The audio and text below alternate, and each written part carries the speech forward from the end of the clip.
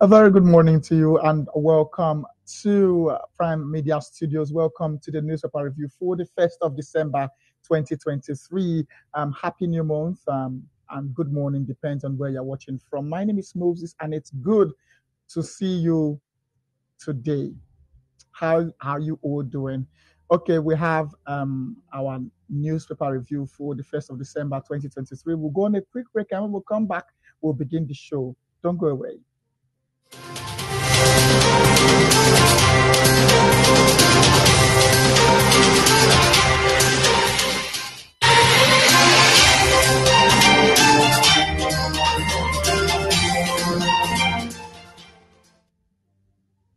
Welcome back once again to the newspaper review for the 1st of December 2023. My name is Moses once again, and this is Prime Media TV.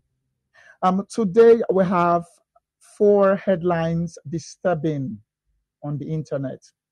4 headlines. We'll be taking them one after the other, which our guests will be preparing to join us very soon. First of all, it says on corrupt practices. Panel okays 11 LASMA officers for sack, demotion, and also reduction in rank. Panel okays 11 LASMA officers for sack and demotion and others.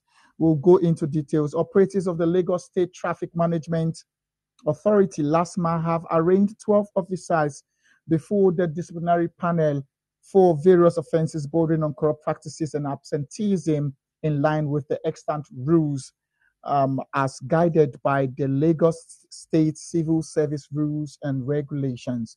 The acting general manager of LASMA, Mr. Olalekan Bakari Oki, disclosed that the disciplinary panel, which was statutorily constituted with 3 permanent secretaries, in attendance on Thursday, adjudicated cases of corrupt practices levied against these 12 officers, forwarded their recommendations to the State Civil Service Commission for ratification in line with the public service rules.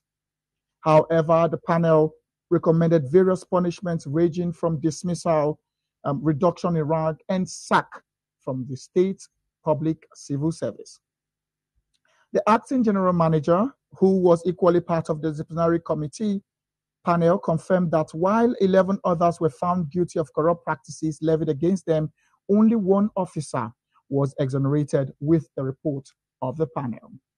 Bakari Oki, who reads Riot Act to all comptrollers, commanders, and zebra's of the agency, maintained that stiff and severe punishment would continue to be meted and corrupt officers and men in his effort to rid the agency of few bad elements tarnishing its image. We thereby call on residents, especially the motoring public, to support the agency in the ongoing restructuring by promptly reporting any errant officers via any of the agency's complaints hotlines, thereby putting up 4 toll-free number on the screen with proof of evidence. He therefore warned all officers of the agency to always carry out their duties without fear or favor in accordance with the stipulated laws guiding the authority, as any operative court in the process of bringing the agency or the government into disrepute shall equally face the consequence. Let's go for a quick break. We'll be right back after this break. Don't go away.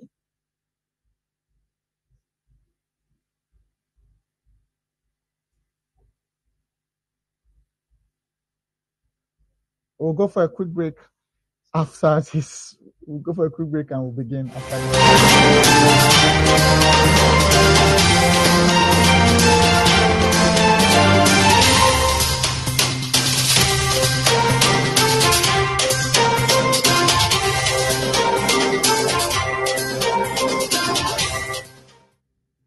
Welcome back to the show once again, and sorry for that break in transmission.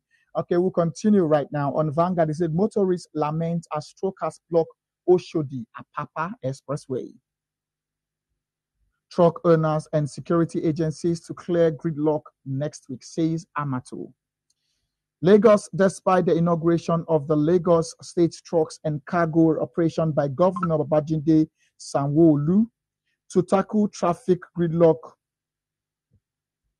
To tackle traffic gridlock and restore sanity to the port access routes and Apapa environs, truck drivers yesterday blocked the Mile 2 Oshodi Expressway, causing untold hardship to motorists and commuters.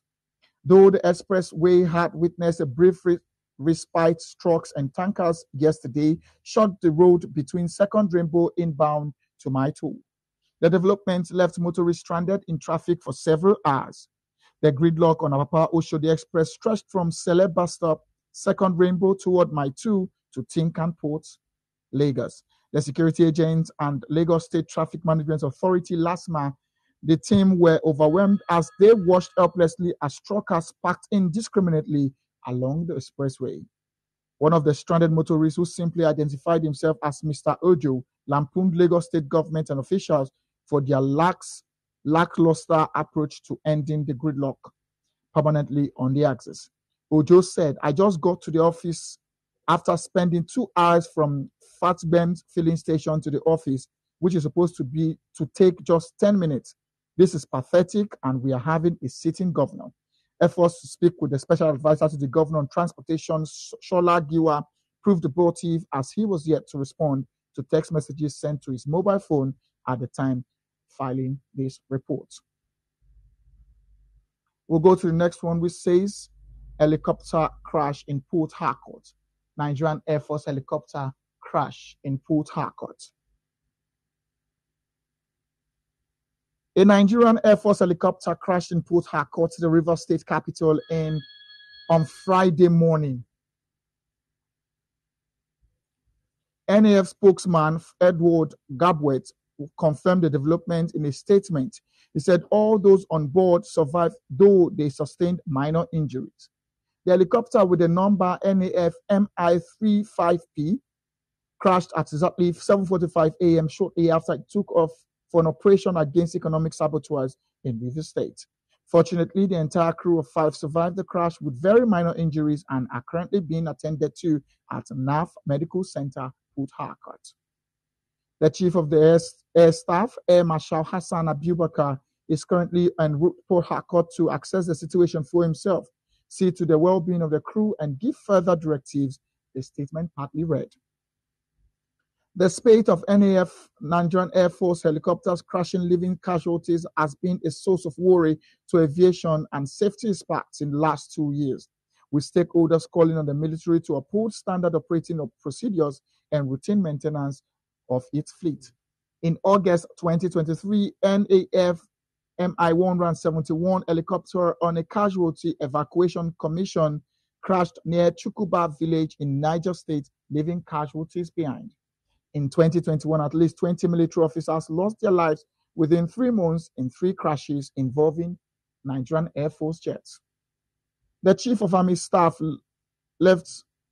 Lieutenant General Ibrahim Atahiru, and 10 others were on board a NAF Beechcraft 350 aircraft that crashed on May 21st, 2021, near the Kaduna International Airport. All the 11 military personnel died in the tragic accident. The last but not the least says new wage begins April. Federal government votes 24 trillion naira for salaries. New wage begins in April. Federal government votes 24 trillion naira for salaries. The federal government on Thursday said the new minimum wage regime would come into effect in April 1st, 2024. The Minister of Information and National Orientation, Idris Mohammed, who disclosed this in an interview with The Punch in Abuja, said the current 30,000 naira minimum wage would expire at the end of March 2024. Mohammed said this on Thursday as an analysis of the 2024 to 2026 fiscal framework budget by our correspondent indicated that the federal government would spend 24.66 trillion naira on salaries in 2024, 2025, and 2026. Following the removal of the fuel subsidy by President Bola Tinubu on May 29, 2023, the federal government agreed to pay 35,000 naira to each of its workers to cushion the effect of the subsidy removal. But the organized labor insisted that 35,000 wage award was a temporary measure, adding that the minimum wage should be reviewed in 2024. The federal government's team and the Joint National Public Service Negotiating Council on October 18, 2019, agreed on the implementation of the 30,000 naira minimum wage after months of negotiations. However, labor unions on Thursday confirmed that they had started a negotiation process with the federal government, adding that based on the country's labor law, the minimum wage should be reviewed every 5 years. The Nigeria Labour Congress National President Joe Ajaero recently said it is open knowledge that the review of the national minimum wage is a matter of the law, which is expected to happen in 2024. And that's the newspaper review for the 1st of December 2023. Join us in the next hour for more content. And meanwhile, we have a platform where you could shop, and online, and you could be at the comfort of your house and shop at the comfort of your own zone. We have gadgets, we have bags, we have home appliances, we have different items on Remi app, remi.com.ng for those in Nigeria, and also those overseas, remi.com. You could order, and you could also register as a buyer and a seller. Just log on to your app, remi.com.ng or remi.com, on Google Play Store, Remi app, and on Apple App Store, Remi app also. And this is the much we can bring to you. Subsequent content will be brought to you as we go. Join us in the next hour for more. My name is Moses, and thanks for staying with us. Have a nice day.